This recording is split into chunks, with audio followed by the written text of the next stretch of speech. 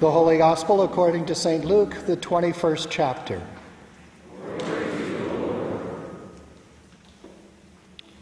When some were speaking about the temple, how it was adorned with beautiful stones and gifts dedicated to God, Jesus said, "As for these things that you see, the days will come when not one stone will be left upon another. All will be thrown down." They asked him, "Teacher, when will this be? And what will be the sign that this is about to take place?" And he said, "Beware that you are not led astray, for many will come in my name and say, 'I am he,' and 'the time is near.' Do not go after them. When you hear of wars and insurrections, do not be terrified, for these things must take place first, but the end will not follow immediately." Then he said to them, "Nation will rise against nation, and kingdom against kingdom. There will be great earthquakes, and in various places famines and plagues, and there will be dreadful portents and great signs from heaven. But before all this occurs, they will arrest you and persecute you. They will hand you over to synagogues and prisons, and you will be brought before kings and governors because of my name.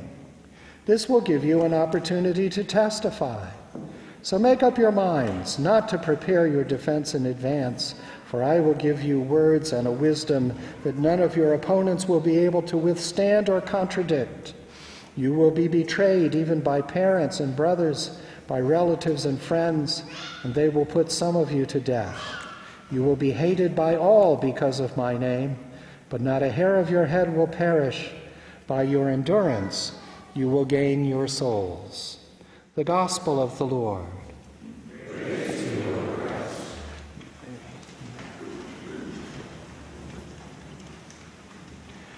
Grace to you and peace from God our Father and our Lord and Savior, Jesus Christ.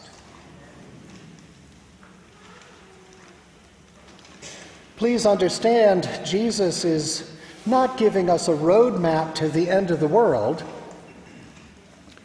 Rather, it's more like a survival guide for living through the days before the end. And when you come to think about it, the days before the end are all the time. We've already seen all the bad stuff in our world that Jesus is talking about. Wars and insurrections and earthquakes and famines and plagues, nation against nation, congregational meetings. We've seen all this before, and we can see it right now again if we look around. Now, right now, we're not exactly being hauled before the authorities for our faith just yet. But even so, our credibility is being tested all the time by what we say to one another, what we say to one another right here, what we say to one another everywhere. Jesus says that all these things will be opportunities for us to testify. Testify? Oh, no. Don't expect me to speak up. Words fail me. I think I'd rather leave testifying to the pros. Besides, testimony is reserved for those folks with blessings, not with sufferings and hardships.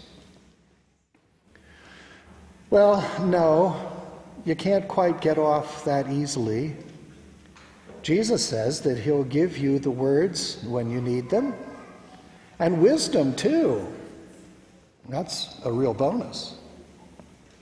You see, Jesus actually has already given those words to you and to us together. God's final saving work for his whole world began and culminates in Jesus. Words about Jesus' cross and resurrection are the words that tell us everything that we need to know about our own suffering and about our own victory over any kind of final destruction and death. Everything that we need to know about our place in God's future. Baptized into Jesus' death, we ought not be surprised by sharing in his sufferings. And baptized into Jesus' resurrection, we ought not be surprised to share in his victory either over sin and evil, destruction and death. We know what God has done. Jesus has given us plenty to say already. So here's the thing that maybe you haven't thought of. To testify about what God has done has power. It has power to change not only those who hear, but to change those who speak. Wars and insurrections are part of Jesus' list, yes, and we're wrong to ever be casual about thinking that they're acceptable in our world. But what about all the other things? What about the personal and systemic evil all around us? The racism that we won't admit to, the sexism that we're blind to, classism, which seems to so many of us, well, that's only fair, poverty, which we declare to be a moral problem for the poor, hatred, which takes the form of righteousness, things that actually kill the human soul. Doesn't Jesus have something to say about those things? Don't we have something to testify about? I know, don't rock the boat. This is church. But a congregation that never rocks the boat has probably forgotten how to steer it. Here's one man's testimony. I've seen too much hate to want to hate myself. And every time I see it, I say to myself, hate is too great a burden to bear. Somehow we must be able to stand up against our most bitter opponents and say, we shall match your capacity to inflict suffering by our capacity to endure suffering. We will meet your physical force with soul force. Do to us what you will, and we will still love you. But be assured that we will wear you down by our capacity to suffer. And one day, we will win our freedom. We will not only win freedom for ourselves, but we will so appeal to your heart and conscience that we will win you in the process, and our victory will be a double victory. That sounds like church to me. It also sounds like Martin Luther King. The victory that Jesus brings, you see, is not one where we gloat with raised hands over our enemies, but rather a victory through which enemies become friends, a victory through which warriors become worshipers, through which sinners claim their sainthood, and where members become disciples. A victory where justice ends in mercy. And that's the content of your testimony. And if you can't say it even in those 4 words, then turn in your card. You know? Gee whiz, folks, it's not that hard. That's not what you have to say. That's what we get to say, because that's what's happened for us. The good news is that Jesus will remind you, so go and testify.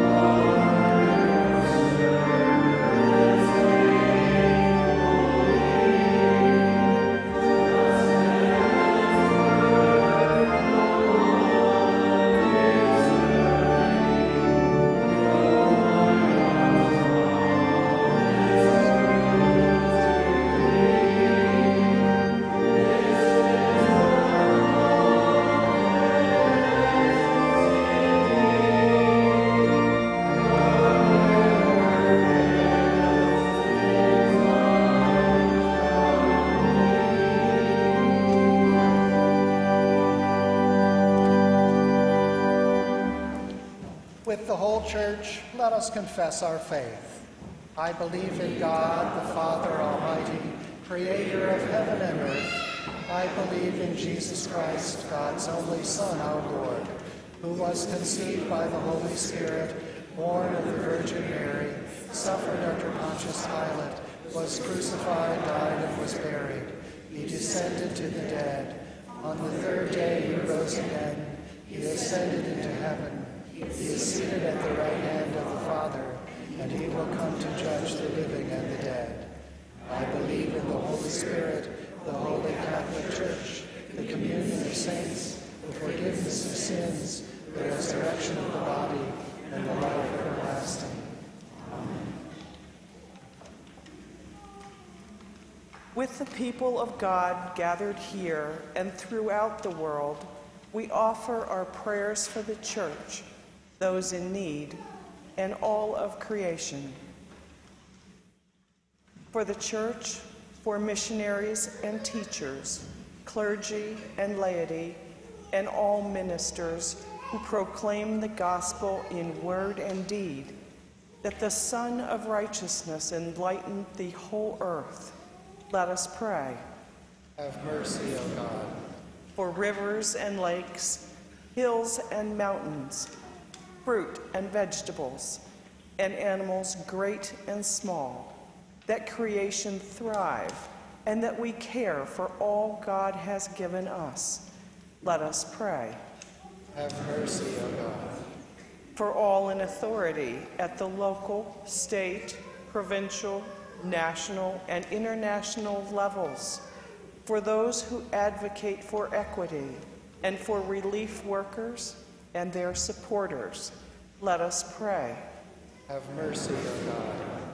For those who hunger or thirst, for those who doubt or are terrified, for those who suffer in body, mind, or spirit, especially Blanche, Joyce, Beverly, John, Harold, Michelle, Jerry, Bob Jr., Fern, Judy, Dolly, Frank, Emily, Lydia, Joanne, John, Kevin, Todd, Larry, Pilar, Craig and Margaret, Dorothy, Greg, Joyce, Marie, Irene, Ingrid, Richard and Shirley, Alicia and Cameron, and for caregivers that all experience the healing and comfort given through Christ.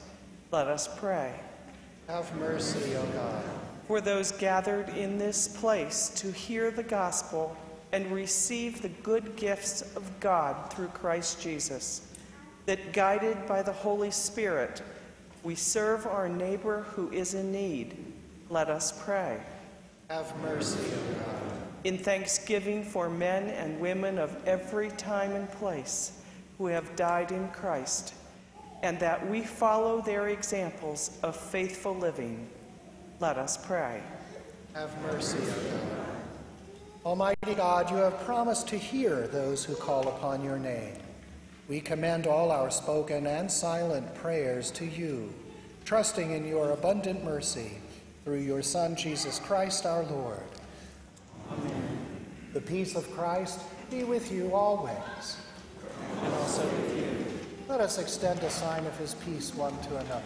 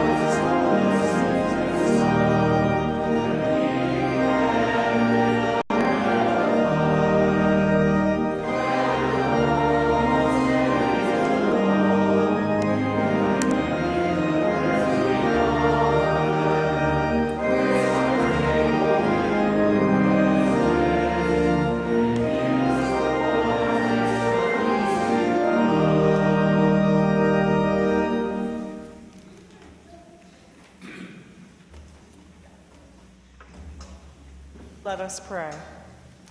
God of all creation, all you have made is good, and your love endures forever.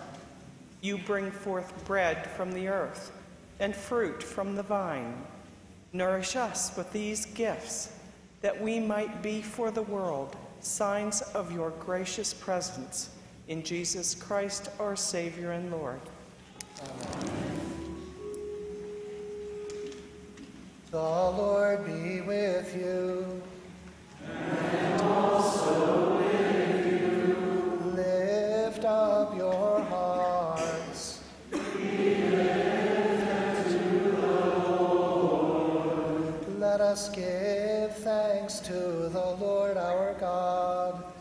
It is right to give our thanks and praise. It is indeed right, our duty and our joy, that we should at all times and in all places give thanks and praise to you, Almighty and merciful God, through our Savior Jesus Christ, who on this day overcame death and the grave, and by his glorious resurrection opened to us the way of everlasting life.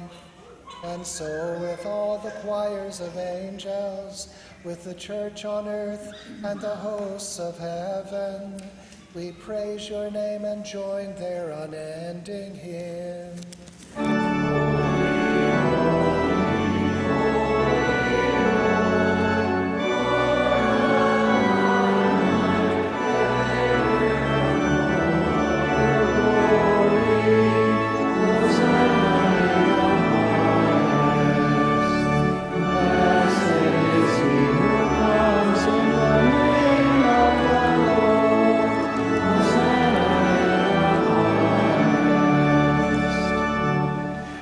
God, holy and mighty, holy and immortal, you we praise and glorify, you we worship and adore. You formed the earth from chaos. You encircled the globe with air. You created fire for warmth and light. You nourished the lands with water. You molded us in your image, and with mercy higher than the mountains, with grace deeper than the seas, you blessed the Israelites and cherished them as your own, so that we, estranged and dying, might be adopted to live in your Spirit. You called to us through the life and death of Jesus. In the night in which he was betrayed, our Lord Jesus took bread and gave thanks, broke it and gave it to his disciples, saying, "Take and eat. This is my body, given for you. Do this for the remembrance of me." Again, after supper, he took the cup, gave thanks, and gave it for all to drink, saying, "This cup is the new covenant in my blood, shed for you and for all people for the forgiveness of sin. Do this for the remembrance of me." Together as the body of Christ, we proclaim the Lord's death until he comes. Christ is died, Christ is risen, Christ will come again. With this bread and cup, we remember your Son, the firstborn of your new creation. We remember his life lived for others and his death and resurrection, which renews the face of the earth. We await his coming, when with the world made perfect through your wisdom, all our sins and sorrows will be no more. Amen. Come, Lord Jesus. Holy God, holy and merciful, holy and compassionate, send upon us in this meal your Holy Spirit, whose breath revives us for life, whose fire rouses us to love. Enfold in your arms all who share this holy food. Nurture in us the fruits of the Spirit, that we may be a living tree, sharing your bounty with all the world. Amen. Come, Holy Spirit.